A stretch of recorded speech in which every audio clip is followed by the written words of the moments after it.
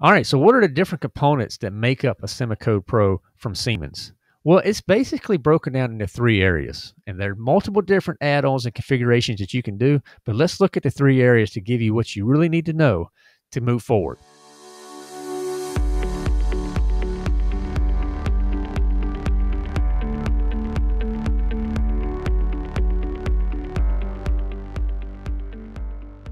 You have your base unit.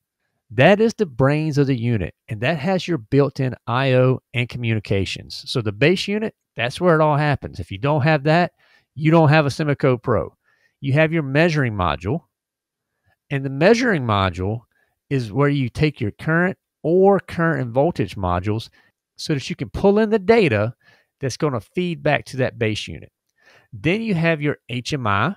Now, that's technically optional, and you have two models that you can choose from. You have a buttons only or display with buttons. So they're your three basic components from a base, measuring, and HMI standpoint.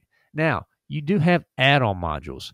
This particular one that we have here today has a multi-function module, and that gives multiple I/O, temperature, and ground faults. That's a very flexible module that you can have on this unit that's going to give you a lot of data to make better decisions.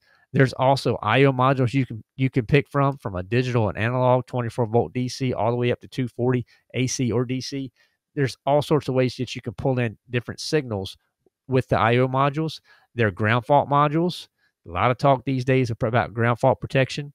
There's temperature modules. You need to know when that motor's heating up, because when it's heating up, you could be degrading the insulation. That's reducing your motor life. And there's fail-safe modules as well. You can even have memory and initialization modules. And both of these allow saving those parameters and uploading them to replacement modules.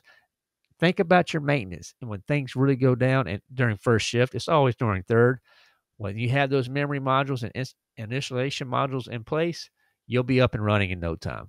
So there you go. You have your three components that make up the SIMOCODE Pro. You have your base unit, your measuring module, and your HMI. Now, if you need to know more about what is a SIMOCODE Pro, check out another video that we've done where we outline the basics of the SIMOCODE Pro and what it can do for you.